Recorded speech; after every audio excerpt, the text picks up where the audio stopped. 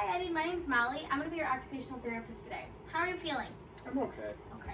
Have you ever had occupational therapy before? I have not. Okay, so occupational therapy is something that we do is that we get you back to what you like to do before you had a stroke. So today I'm going to get you a little bit more comfortable in bed, and then we're going to get you seated in the chair so that you can move around a little bit, okay? Okay. Alright. So to start, I am going to have you put your right foot up so the bottom of your foot is on the bed and your knees bent. Okay, I'm going to help you with this foot. Good. And then with your right arm and your right leg, I'm going to have you like inchworm yourself up to the head of the bed. So when you're ready, go ahead. Okay.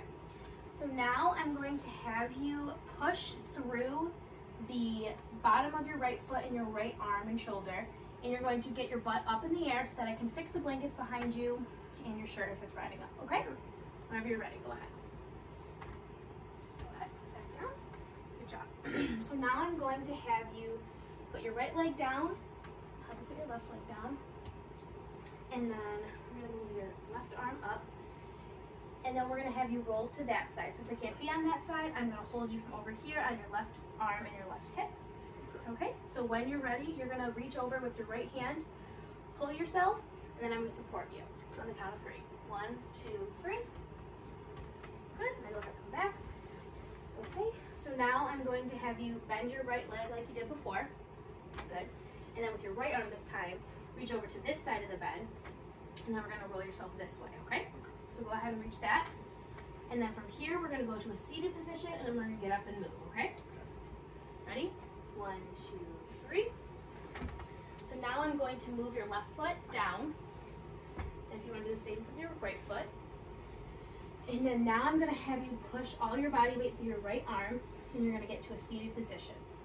Okay, when you're ready. Okay. How you feeling? I'm okay. Okay.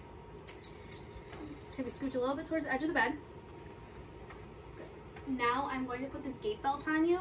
This is just to keep you safe while I'm moving you and just to make it a little bit easier for both of us. So if you could lift this arm up.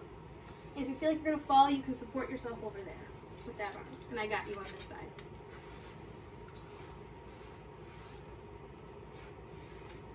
It's going to be a little tight, but that's just so it's easier for me to hold on to you and it keeps you more safe.